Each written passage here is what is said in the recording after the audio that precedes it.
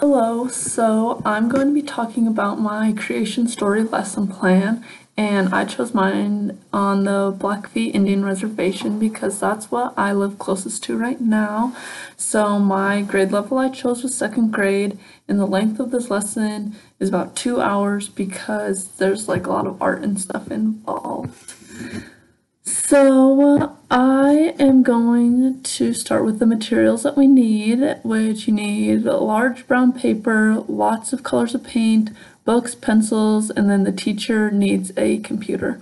So my objective of this lesson plan is that students will be able to finger paint and retell and create their own story from the Blackfeet Reservation like symbols that they have. I want the students to be able to retell the story with the symbols, and I want them to understand that this was a way of communication many, many years ago.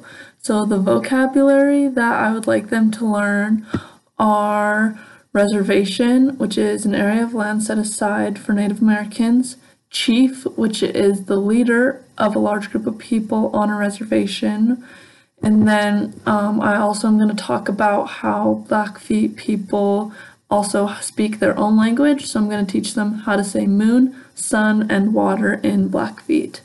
So the background knowledge that my students will have coming into this lesson is we'll have already talked about the Blackfeet tribes and how they tell stories, and I will have already showed them some of the painting symbols that they have, and then again I will show them videos of them talking in their native language, but also express how they also speak fluent English now.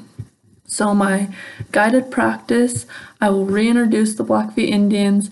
I will talk about their way of storytelling and how it's done in photos rather than words.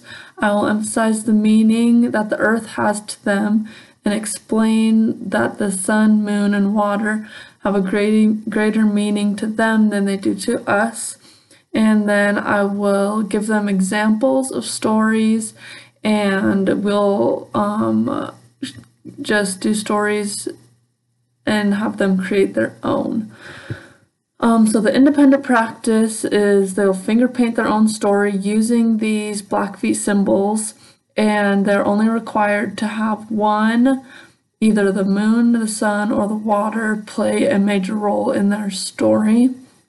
And then after they're done with that, I'll just have them hang it on the wall. And in my closure to tie this activity all together, I will reinforce how important these symbols were to the Blackfeet people, and I will have the class go through and we'll create a story like connecting each student's painting to each other, and that way we'll have like a huge class story of what we had just put together. So I will assess these students by making sure that the sun, moon, or water play a major role, and I'll make sure that their pictures flow and are organized. And realistically, they didn't use much color in these, but I'll require the students to use lots of colored paints and not just one color. So that is my lesson for the creative story lesson plan.